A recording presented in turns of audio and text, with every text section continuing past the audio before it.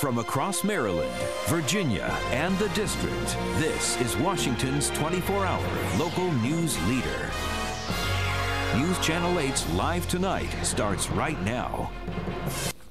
The Beijing Olympics are a little more than 2 weeks away, and all eyes are on China as it prepares to welcome the world. What impact will the Games have on China, and in turn, how will that impact the rest of the world? Joining me now live is Jeremy Haft, author of All the Tea in China, How to Buy, Sell, and Make Money on the Mainland. Jeremy, thanks for being here tonight. Great to see you. Thank you for having me, Beverly. Well, what impact are the Olympic Games going to have on China and in turn on the rest of us? Well, the Olympic Games are having a tremendous impact on China. When it comes to reform, China is both the tortoise and the hare, and usually it plods along like the tortoise, but from time to time it races ahead like the hare. The Olympics is such a time, and what we're seeing in the run-up to the Olympics and beyond the Olympics is tremendous reform, both in the energy sector as well as in increasingly human rights and the give and take and push and pull with press freedoms and more protests that we're seeing. So the Olympics, I believe, are having an impact and will continue to have a dramatic impact going forward beyond the Olympics. You alluded to China's economy, and it has been and continues to grow at a very rapid pace. And your book is all about how to buy, sell, and make money on the mainland. But how's that going to affect us here locally? Well, most folks are hurting these days, obviously, about the economy, and we read every day about how we are, if not in an economic recession, it sure feels like one. The one bright spot of the economy that we don't often read about is the export sector. It's frankly the one booming sector that grows year over year, 30–40% a year, if not more.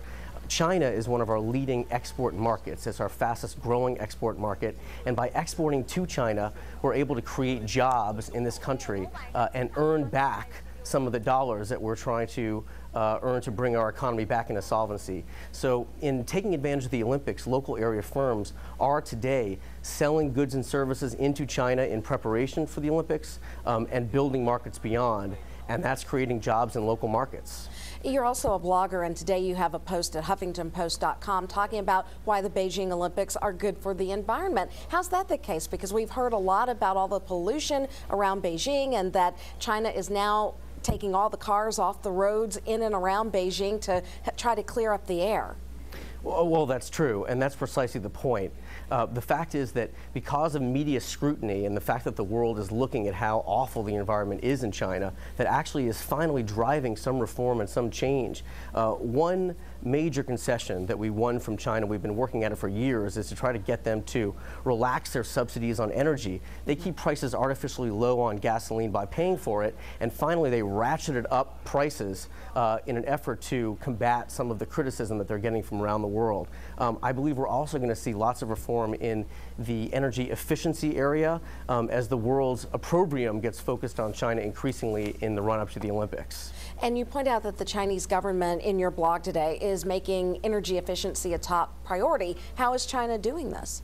Well, China is one of the most wasteful economies in the world. So for every unit of gross domestic product that China grows, it actually expends more energy, 75% more energy, in fact, than the United States. So while China is growing and growing and growing, it grows sloppily. And one area where the United States can help China reduce its carbon emissions is through helping China become a more efficient grower of GDP and to help scale back its energy, what's called energy intensity. And the way that China is doing that is actually by installing more and more advanced goods and services and technologies to help it consume fuels in a smarter way.